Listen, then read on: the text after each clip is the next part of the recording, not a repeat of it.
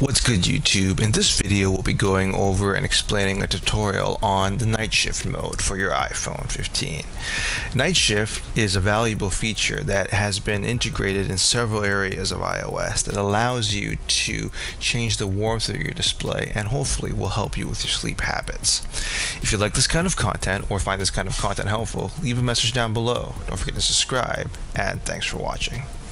So in the event you didn't know, night mode is this feature on the iPhone that has several ways of customizing the color temperature of your iPhone's screen. Night shift will automatically shift the colors of your display to warmer end of the color spectrum after dark, and there are some thoughts that this might actually help you get a better night's sleep. In other words, by gently shifting the color spectrum towards a more warmer, more soothing tone, night shift mode on the iPhone will hopefully reduce the intensity of blue light, casting a gentle amber-hued glow over the screen. This feature, night shift mode, does more than just adjust the display temperature. It allows the user to actually customize when this happens and also the night shift experience, allowing you to tailor your settings. And we'll go over some of these customization features shortly here. In addition to scheduled activation, night shift also gives you the convenience of being able to control it through multiple areas of your phone. So we'll go over that right now. So if you want to turn on night shift mode manually, one of the easiest ways of doing this is actually through Control Center. So to do that, what you want to do is actually swipe down from the top right of the screen here, and then you'll be able to open up Control Center. From there, in order to access night shift mode, there's actually a kind of hidden shortcut where if you hold on the brightness slider, you get this full screen readout with various options. And as you can see here, there's a button where you can tap on night shift mode as well, and that is where you'll be able to turn on night shift mode manually.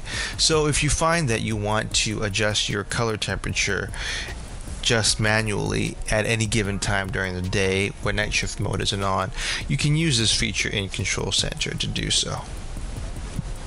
The second way of turning on night shift mode is actually using some of the iPhone's built-in scheduling to use night shift mode. To do this, what you want to do is actually jump into your settings there, and then from your settings you want to scroll down and you want to look for display and brightness. This is usually below Control Center and above home screen and app library. After you hit display and brightness, you want to scroll down and you want to look for night shift, and you want to hit that, and then you'll be taken to this menu. Here you have a few options.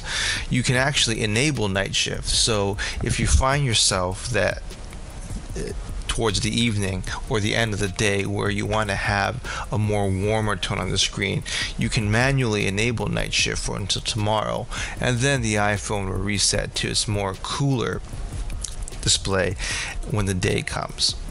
You can also schedule it here, or you can actually change the color temperature of the phone as well. So if you want to schedule night shift mode, you can actually schedule it from sunset to sunrise, or a custom schedule here, and you can actually select the time to turn on night shift mode.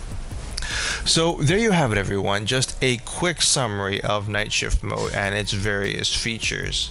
In a nutshell, night shift mode allows you to have color temperature adjustment on your phone, and hopefully focusing on the warmer end of the spectrum will give you a better night's sleep, and you can schedule this towards the evening as well.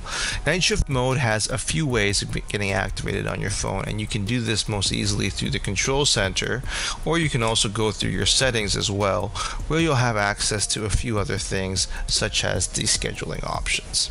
If you find this kind of content helpful, leave a message down below. Don't forget to subscribe, and thanks for watching.